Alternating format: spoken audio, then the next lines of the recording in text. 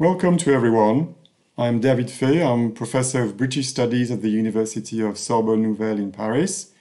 And along with my colleague Charlotte Gould, I'd like to introduce this special issue of Angle devoted to urban experiments in the UK from the 19th century to the 21st century.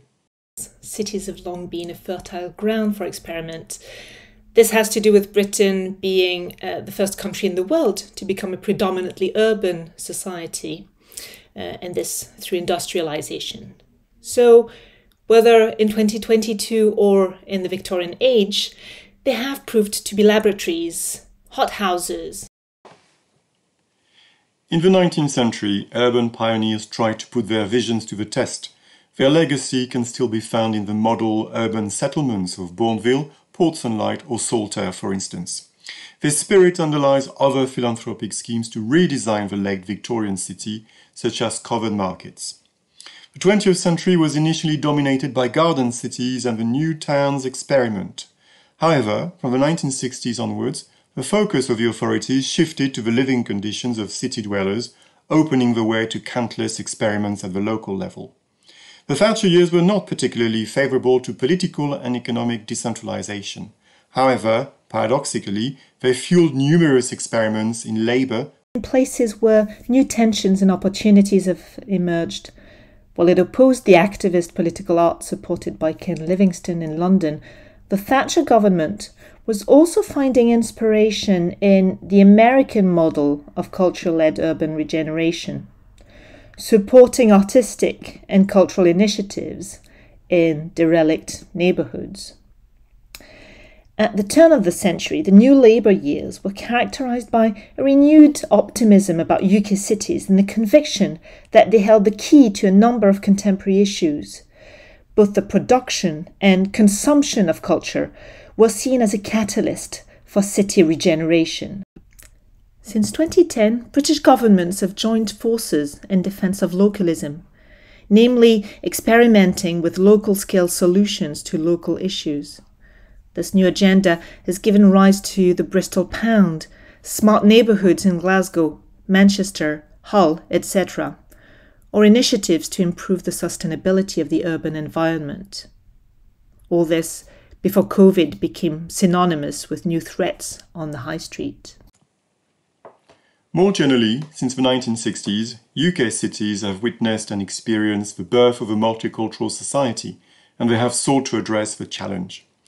At a literary level, visions for improved cities, but also dystopian ones, have formed the backdrop of many fictional narratives and some experimental novels and films. This Angle journal issue revolves around cities in the British Isles from the 19th century to the 21st century, and more particularly on urban experiments and societal change in the British Isles in general.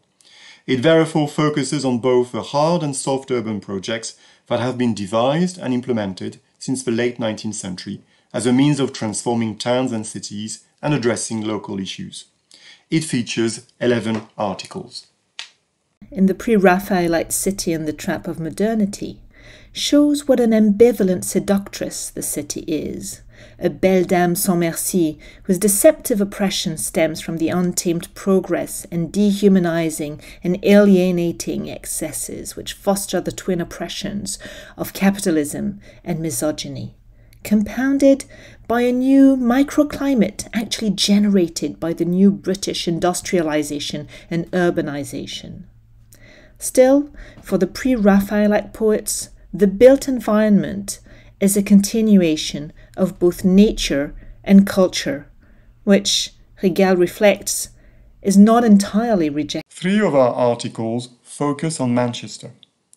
In Development and Regeneration in Ancoats, Manchester from industrial suburb to urban village, Aurore Kenyet explores the mutation of a famous 19th century quarter in Manchester, born out of the industry-led development of a city, and which was to become an urban village 2 centuries later.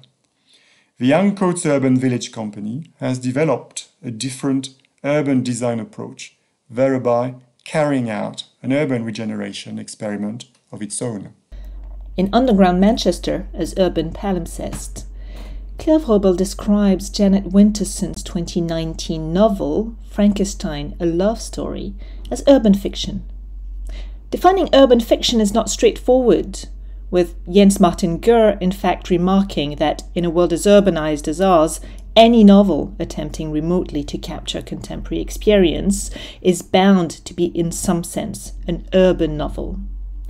Janet Winterson's Frankenstein does engage with urban complexity by setting Mary Shelley's myth against the backdrop of Manchester, and Wrobel examines how the labyrinthine novel's reflection on humanity and its boundaries in fact also questions the monstrous contemporary city. In Manchester's health deal, is devolution truly beneficial for the region? Louise Dellingwater looks at a unique urban experiment when Greater Manchester was chosen to be the first urban region to run its own health and social care budget. She reviews the negative and positive assessments of devolution and raises the question of funding to implement such changes. In Urban Innovation and Philanthropy, New Perspectives on the Columbia Market in London, Emily Noussard reconsiders Columbia Market as an example of the urban character of neighborhood covered markets, focusing on its implementation and insertion within a larger project to respond to the hygienist principles of the time and the transportation problems specific to the victim. Another figure experimenting with town planning, besides the philanthropist, has been the landowner. With the large landowner as a visionary planner, Stéphane Sadou aims at filling a gap in the literature by focusing on the often overlooked role large landowners can play in planning processes. Sadou focuses on initiatives led by Lord Salisbury in Hertfordshire, a county which is home to a number of world-famous planned communities and which therefore holds a special place in the history of British planning. In An Essay in Civilization, Stevenage and the Post-War New Towns Programme, Steve Wall critically examines the experience of Stevenage, the first new town to be designated, in light of changing political, economic and social circumstances at local and national levels. He charts its development and points to a number of limitations. In An Urban Experiment in Small Town Sustainability, The Case of Cittaslow, Suzanne Ball explains what the new Cittaslow label entails and how, in a context of austerity, 10 British towns have adopted the ideas for action that it promotes. Cittaslow's charter aims at developing support in the community through a series of technical measures. While the Cittaslow model has not been adopted by UK planning in terms of legislation and guidance to regulate land use in the public interest, the 54 policy goals of its charter have provided useful guidelines for sustainable development. Another recent experiment is that of the Smart City. In the rebranding of Newcastle as Smart City, Emmanuel Avril aims to contribute to the discussion on smart cities by confronting official discourses with practices through the case of the mid-sized city of Newcastle. She explores the uses of smart city tools and discourse to rebrand the city of Newcastle in the northeast of England. In The End of History in Kevin Barry's City of Bohane, Sylvie Minkowski describes how in Irish author Barry's first novel, City of Bohane, nothing is real and yet everything rings true.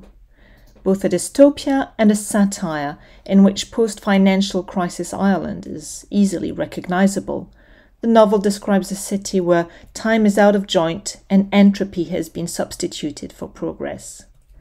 The book can therefore be read as a satire of contemporary Ireland, and more specifically as an exploration of Irish city's twisted relation to modernity.